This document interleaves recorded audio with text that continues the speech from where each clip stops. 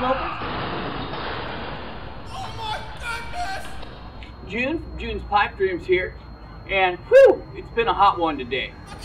Well, and you know, when I'm not out redirecting traffic in my neighborhood, I'm usually packing a pipe just clear full of Borkum Riff and smoking the crap out of it. Borkum Riff.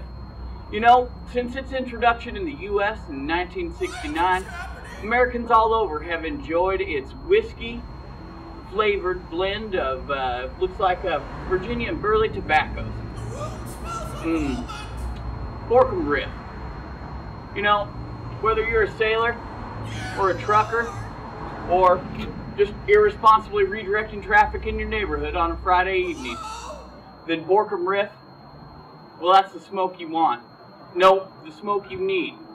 And it's waiting for you in the riff. Borkum Riff. Put it in your pipe and smoke it. I can't feel my legs! Ma'am, step out of that car.